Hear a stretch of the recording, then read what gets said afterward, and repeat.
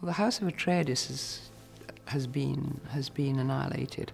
I mean, one of the great houses of many centuries. It's just overnight. It was we learn this right at the beginning of the film, not in visual, but we learn it through a narration that it's been eradicated.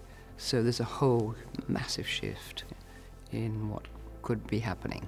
He brings a poetic and philosophical sense to the story, which you do get in the reading of obviously Frank Herbert's, which I think is why it's very powerful to people, because it's also very interior, and it's very the imagination is of a hugely poetic nature, and I think Denis is able to get this in his visuals and in his narration.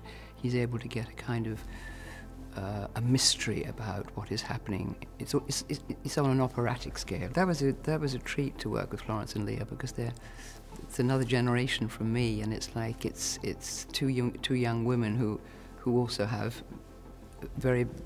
One is not part of my Bene Gesserit set. So Leah has part. So I've been training Leah, and so she's part of my world, and then Irulan is part of another world, but I'm very influential in her life.